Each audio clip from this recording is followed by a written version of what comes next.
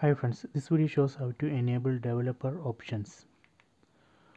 Select settings icon on top right corner, then select device preferences, then select about, then go down. So here you can see build number. Select build number, then press select button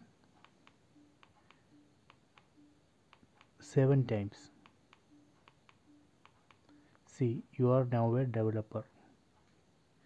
Then go back,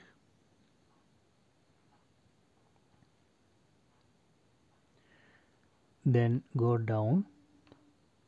So here you can see developer options. Select it. So these are the developer options.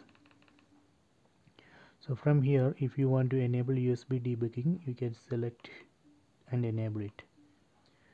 So if you want to disable USB debugging, we can disable it here. So this way we can enable or disable developer options and USB debugging. So if you want to disable developer options completely, you can disable here. Okay.